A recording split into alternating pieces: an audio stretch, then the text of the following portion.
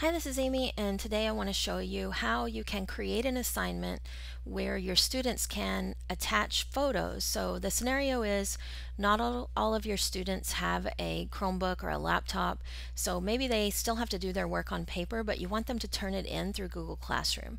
And they can do this using cell phone pictures. So picture your students have written a rough draft, and you need to see that rough draft now.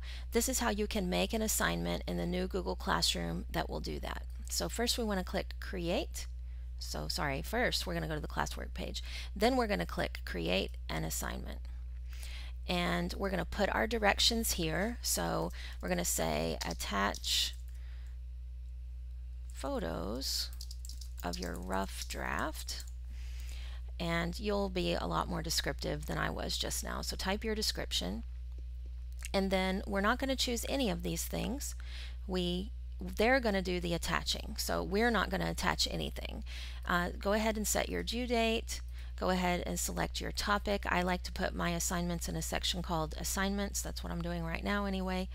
You might put yours in Unit 1 or Personal Narrative or whatever you're working on right now. This is a great strategy for math too. So right down here, when we're ready for our students to do this, we're going to click Assign. If you're not ready yet, remember you can either schedule it or save draft.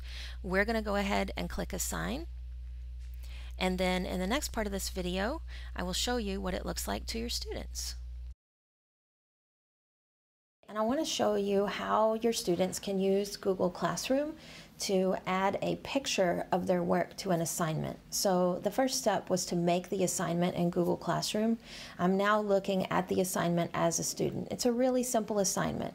It basically has some directions at the top: attach a photo or photos of your rough draft to this assignment with the Add button, then mark as done. And obviously we're doing this on a cell phone.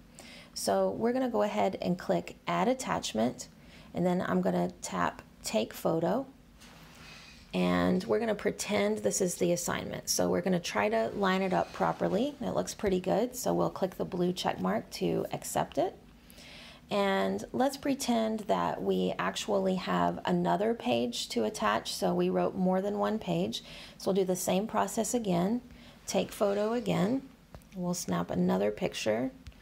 Check mark again. And when we get finished, we're actually going to click not mark as done, but turn in. So let's go ahead and click it, turn in, and then our teacher will now have this work that we have completed, and she can or he can give us feedback through Google Classroom. Hope that helps. Thanks for watching.